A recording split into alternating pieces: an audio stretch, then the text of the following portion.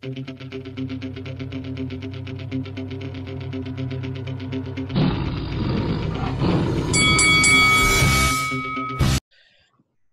is Faisal Khan for Lights Out in association with Shamrock Boxing, and with me, I'm delighted to be joined. I'm honoured and privileged to be joined by George Sephton.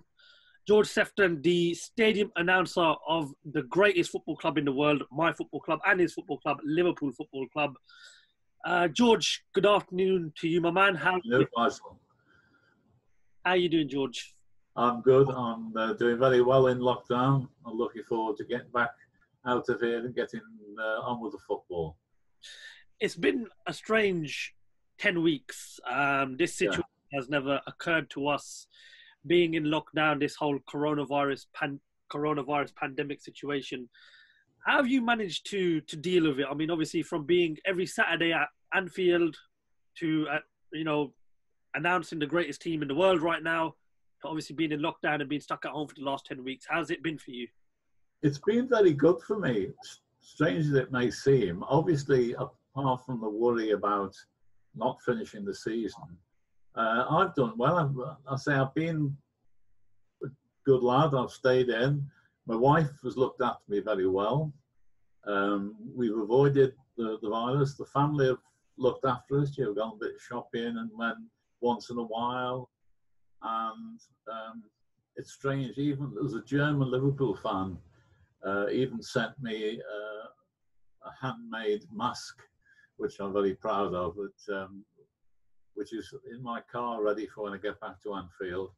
And I've been tidying up. I've done a lot of cleaning up of my computer files, got rid of all the old emails, had a big clear out of the CD shelves, and more important, I've managed to finish the book I've got coming out, hopefully May next year, which is to coincide with the end of my 50th season. So obviously the big worry there was that we wouldn't get a 50th season, because there was a time when we thought that maybe this season would be cancelled, so next season would be my 49th again, so I wouldn't get to the 50. But anyway, that's all sorted. So I've used the time quite well, I think, and it's been nice. I said to somebody on the local TV, the regional TV channel a few weeks ago, that being a Liverpool fan is not good for your blood pressure. All the excitement, the last minute equalisers, the flying saves, the dodgy penalties, the whole shooting match. So being away for a few weeks has probably done my blood pressure a lot of good, and I'm quite, I'm reasonably relaxed now. I'll say just looking forward to getting back to work. I mean, I have to agree with you. Being a Liverpool fan is never easy for your blood pressure, especially if you've been through what we've been through over the last couple of years. But it's been a delight for the last few years. And as you obviously just said, we're scheduled to get restarted with the Premier League on June the 17th. And we were at a stage where we were thinking that wait of 30 years will have to continue, because it looked at one point as if the season could have been null and voided. But how happy are you that the Premier League is going to finish and Liverpool can get the opportunity to finally end that 30-year wait of winning the Premier League? Yeah, I'm very confident now that obviously this last few days people have sent fixtures to me. They've been published. The TV companies are publishing their schedules, and it's all of a sudden got into place. The players are training, they're doing proper training again, and it's looking really good. I just things could still go wrong, of course, but the wheels are in motion, and it could be very quick. In theory, we could win it our first home game, or even at the derby match at Goodison Park, which apparently is going to go ahead at Goodison Park now, not a neutral venue, which is good. So all in all, things are just starting to look up, and the scenario is a lot brighter than it was a month ago. being a Liverpool fan like yourself, I mean, I know how much pride the city takes in its football. I mean, I had the privilege of being there last year for the parade when Liverpool brought home their sixth European Cup. I know how important it is to football to the city, not only just for Liverpool fans, but obviously to Everton fans. Yeah. What do you think the outcome would have been had the season been null and voided, especially with Liverpool being only 2 games away from winning the league?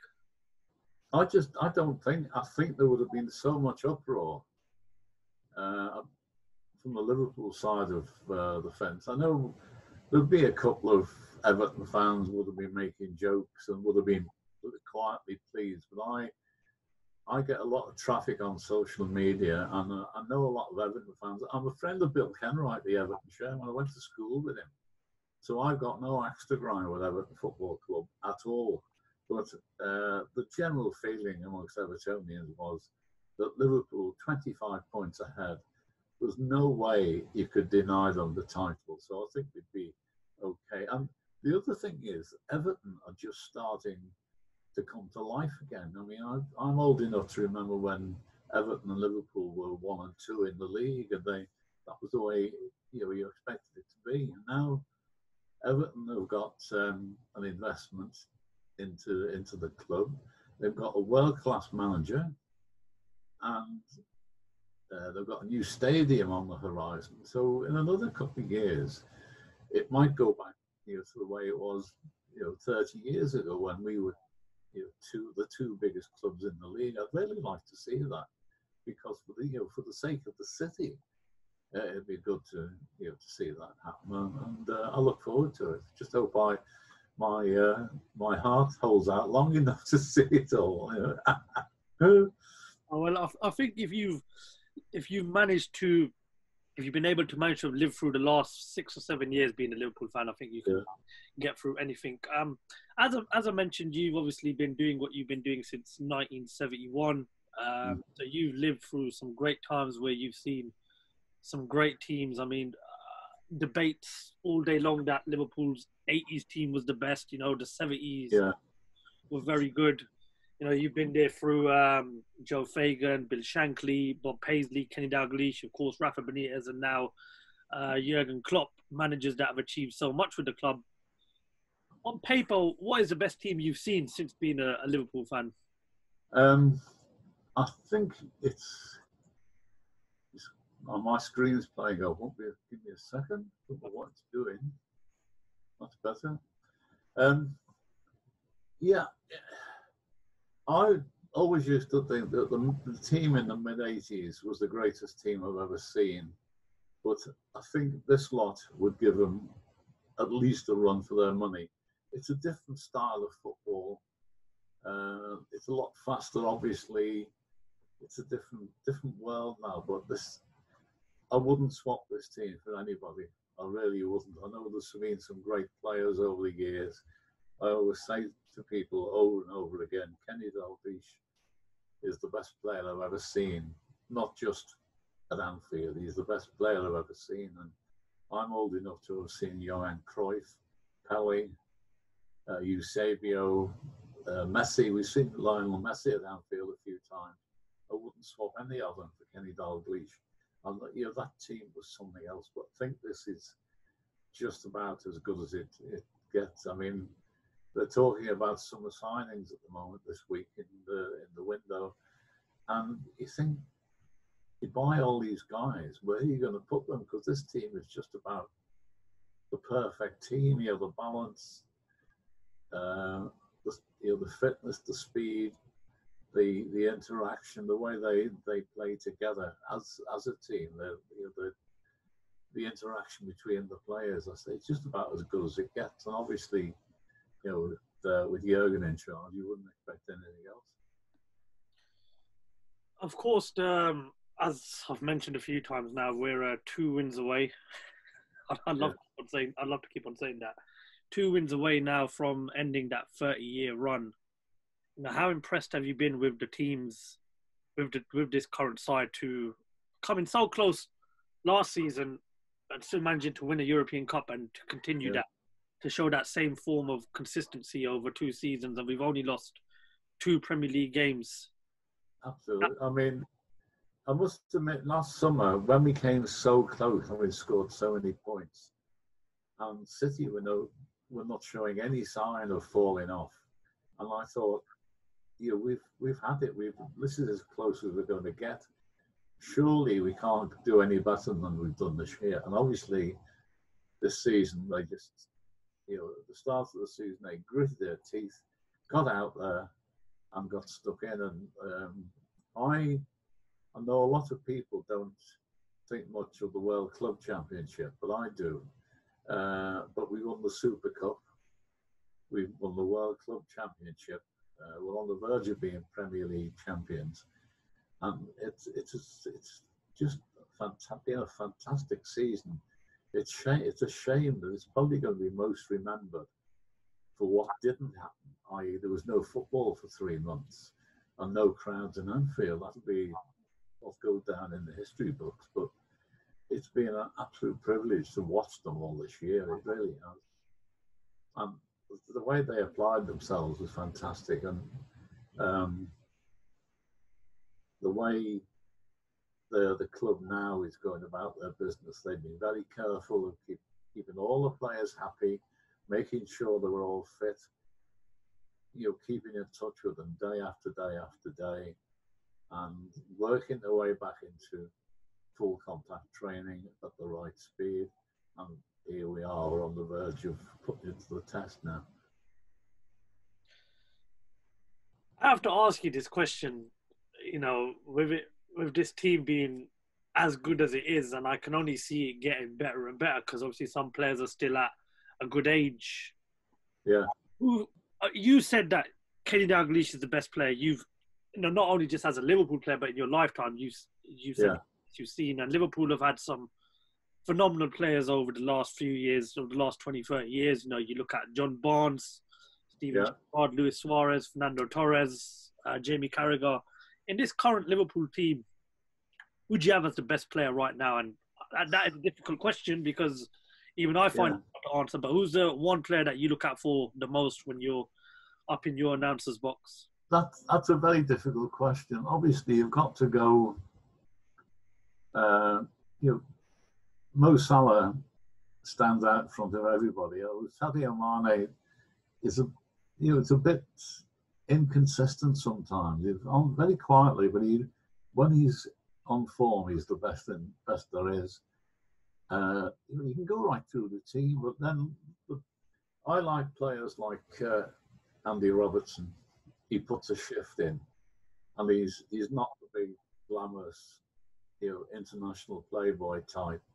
He does what he has to do, and he does it really well. Puts his body on the line, like the likes of Jamie Carragher used to do. But then, of course, the bottom line is Virgil van Dijk is world class, and he's more than world class.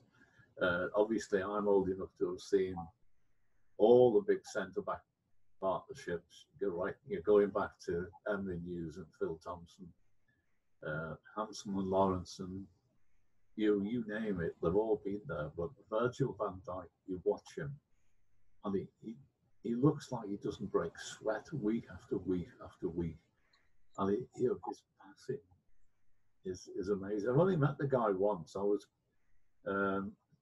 coming down in the lift in the main stand last August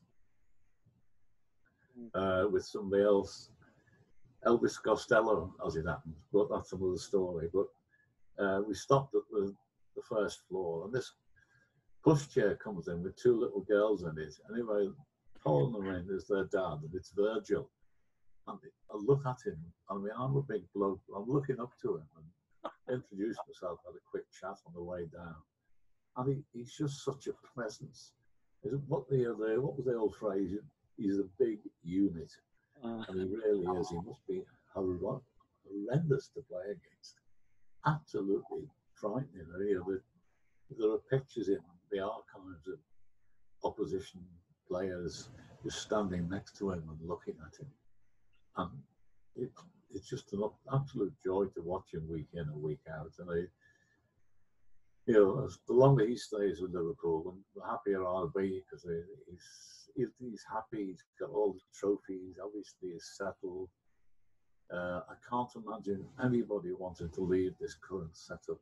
So I think we've got him for a few years, and we can build and rebuild the team around him if necessary. But as you say, that they're all at the right age. I mean, you look at Trent; he's still wet behind the ears, lad. You just watch him, and he's matured so much. And we want 11 world-class players. I think we have got 11 world-class players at the moment. So the next stage after that, I've banged on about it for years to say what you need is a bench that frightens the opposition to death. When you've got 11 world-class players in front of you, and you stop and look at the substitute bench, and they're all internationals. You're thinking, whoa, we've got no chance here. I mean, City have been doing it for a while now, but we've overtaken them. We have not blown them out of the water this year. Really have. But obviously, we're coming to that stage of the summer where the season is going to get complete, and then we'll move on into the summer transfer window. We obviously never strengthened as much as we would have liked to have last summer, but this team's proved why we didn't need to. But I'm hoping Jurgen Klopp is looking to bring in a few. We heard that Timo Werner's on his way to Chelsea last season. Not only a member of staff, but being a fan. You mentioned the bench, because right now it is going to be hard for, unless you're Lionel Messi or Cristiano Ronaldo, I don't see anyone just walking into this Liverpool team right now. Who would you like to see brought to Liverpool Football Club? There's talk of Jadon Sancho coming here. Which is good. He's a class player. Again, we've been talking about Adama Traore down at Wolves. Yeah, a big strapping centre forward. But I'm not sure that's Jurgen's style of play would suit him. But he looked down. There's so many kids coming through. I mean, we've got Harry Wilson down at Bournemouth on loan. He might come back. There's Curtis Jones is coming through. He's turning into an outstanding player. Curtis Jones will walk into any other team. So I'm wondering if, in the circumstances, they're going to be splashing out money. Although, as I understand it, there are a couple of players who are going to be moving onwards and upwards, and they'll have money in the kitty for them. But I think we might have to let the dust settle first before they go and buy any big stars. And again, he won't want any huge big heads in the team. He'd want team players. So I think it's a question of sussing out the guys they're looking at, like Sancho. I'm just thinking, if they'd fit into the Liverpool setup. I know there's a saying going back years that people have to want to play for the red shirt. I know there's not been many over the years, but poor Michael Robinson, who died recently, he was one. He heard Liverpool were after him. This is in the 80s, and he didn't ask his agent to get on the case and negotiate a fee. He just went, packed an overnight bag and went to the summer training camp where they were and said, "Where do I sign?" John Aldridge was the classic, Liverpool lad, Liverpool fan all his life. He'd been rejected by Liverpool as a teenager, and then he heard from his boss at Oxford that Liverpool were interested. And again, jumped in the car, drove up to a motorway service station, met up with the Liverpool representatives, and they started showing him the paperwork. He said, "Forget all that, just give me a pen, I want to sign." You want people like that. And I wonder if Timo Werner's done the opposite to that. I don't know, but I'm quite sad he's not coming, because it looked like he was on his way here all year. And of course, with being German, he had a head start because he knew Jurgen, and Jurgen knew him, and they were both wise to what the other guy was like and how he operated. But that appears to have died to death. But I won't believe it till he's signed on the dotted line for Chelsea. But we'll see. Let's see. It could be an interesting summer. I think we've got to a stage now where if a player's not being brought in and it's on Jurgen say so, we need to have full faith because of what he's achieved with us since he's been at Liverpool. And again, since 1971, he was there in 2005 on the second leg against Chelsea. Yes. The Dortmund game, you was there last season against Barcelona. I mean, the 2-4-3 games against Newcastle in the Premier League. What is the greatest night for you that you've witnessed at Anfield? Because I know you've witnessed quite a few. Yeah, I have to say Barcelona for all sorts of reasons. I mean, people talk about Saint Etienne in 1977, which was a fantastic occasion. Again, the place was buzzing. I nearly didn't get in there because I couldn't get my car through the queues to get in. I mean, I very nearly had to mow people down. I was standing on the running board of my car saying, let me through. But the way that went, the Fairclough goal and just scraping through. Olympiacos in 2005 was quite something. We were very nearly dumped out of the competition.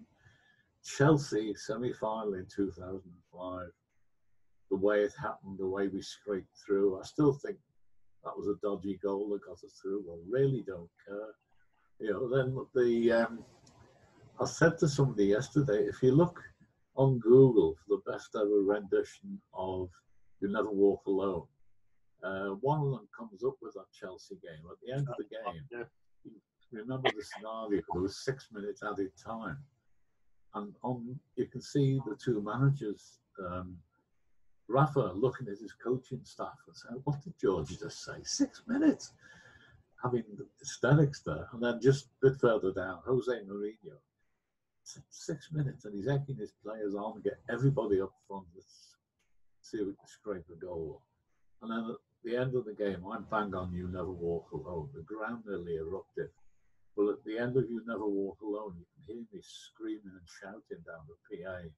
I was just hysterical. That was, as I was saying, that's the best night I've ever experienced in all my years of going to Liverpool. But Barcelona knocked it into a cocked hat. I mean, the way it fell out, you couldn't have written the script. We're 3-0 down to the best team on earth. Two of our star players are crocked. Everything was set against us. Just impossible. Then we scored that first goal. 3-1. We're making inroads. Then the two quick goals from Genie after half time. Of course, we had an injury during the first half as well, didn't help. And then that corner from Trent Alexander-Arnold, I still, if I feel a bit fed up, I just bring up the video of that and watch it over and over and over again. And I still don't believe it happened even now. If everybody else on the pitch looked like they were frozen in time, just watching the ball go past. And Divot banging the thing in the net. And I remember thinking, it's going to be too quick. It can't be a goal. It can't. And then it was. And then we had 20 minutes to hang on. And again, the same scenario as Chelsea. All Barcelona had to do was sneak one goal, and they were through on the away goals bit, but they didn't. And then at the end, You Never Walk Alone. The whole team, this whole squad line up in front of the Kop and join in. And I've never seen anything like that. And then after that, I don't know how long you saw it go on for. I banged on Imagine by John Lennon, and the whole place was singing again. And for days after that, I was getting emails from all over the world saying that was fantastic. Even Piers Morgan apparently called me a genius on Good Morning Britain the day after that, which is, I think, is a compliment. I have to admit that that game against Barcelona was, well, yeah. I was watching it the other night, obviously because it'd been the 1 year anniversary since we won the 6. But I don't think you can mention numbers number 6 without talking about Barcelona. And as No. you said, against the best team in the world, 2 of our best players out injured. Get one back, you're thinking okay, but then you look at it's Barcelona. They're gonna score at some point. I just think Liverpool, when it comes to European nights at Anfield, is just they is freak the right word to use. There's just something different about Liverpool and the supporters. Yeah, there is. It's turned into a tradition now. Over the years, I think probably going back to Saint Etienne. Actually, no, it goes back to 1965 when we gave Inter Milan a good hiding in the European Cup semi-final. That was a fantastic night. It was all new to us then. Here we just not long been up from the old second division, and here we are playing against the best teams in the world. That was an amazing occasion. The atmosphere was fantastic. We really gave them the runaround, and then we were actually cheated in the second leg. I don't think anybody disputes that now, that the referee in the second leg, gave it to Milan. I mean, he was, don't know how much he got paid, but he was apparently found sunning himself on a beach somewhere at the Italians' expense. But that was the start, from my point of view, of the big European night. It grew and grew. 77, we went on to win the thing. And then, as you say, 2005, I remember that night in particular. I was doing my best to get the atmosphere going. I had everything, everything turned up to volume 11. The crowd were in early. We didn't like Chelsea anyway, which didn't help. And we were 0-0 to start with, so we had chances. Didn't have a goal to make up, and the way it all went. But then, as you say, Barcelona just topped everything. The difference, I just remember something now. Where I sit now in the corner of the Kenny Dalglish stand on the Kop, sometimes it gets quite noisy because people in the stand up and above my head that will stamp their feet. And it's quite noisy. But on the Barcelona game, they were jumping up and down and stamping at the whole thing. And my room was actually shaking, genuinely shaking. And for a few minutes, I was frightened because I've actually been in an earthquake, and that reminded me of it that night. I thought my box was going to fall out of the sky onto the ground. Obviously, it subsided eventually. But that was the difference between all the other nights and the Barcelona game. It was just the row, the intensity, everything. George, just hearing these stories, just brings goosebumps to me. Before we end the interview, I have to ask you to do me one favor. It's the 90th minute. We're at the Kop end. Mohamed Salah scored the goal. That's won us the league. Take over, do your thing. I hear you do it on TV, so to hear you do it more or less face to face. Mo Salah is different. This is very odd doing it in a quiet room on my own. Mm-hmm. But basically, it would be scorer of Liverpool's third, Mo Salah. Listen. I could get a job in a boxing ring, really, shouldn't I? I'm free, incidentally. It'd be interesting to see what you like in a boxing ring. You've definitely got sort of an announcer's voice too. But no, George, thank you very much for your time. Honestly, it's been a massive pleasure speaking to you. I try my best to come down to Liverpool as often as I can during the season. It's not easy with it being a 3-4 hour drive, and as you know, being the best team in the world. I know. I'll say I was in Luton about 3 years ago. I was at a function in the town centre with Jimmy Case and Phil Neal and one or two others. But I was promised I'd be out of there by 9:30, so I'd get home maybe 12:30 in the morning, 1 o'clock. In the end, I didn't get out till nearly midnight. I can still remember that drive home now. I was so tired. Yes. I stopped twice and just drank all the coffee I could get my hands on. Well, I appreciate what it's like, but I know it's good to hear that people like yourself will do that. trip, and I hope we make it worth it. It's I just hope we get a crowd into Anfield again before too long. I don't think it's going to be this year, but maybe after Christmas into 2021, we'll be allowed to, get people back in again. It's going to be so weird the rest of this year. So weird. Well, fingers crossed.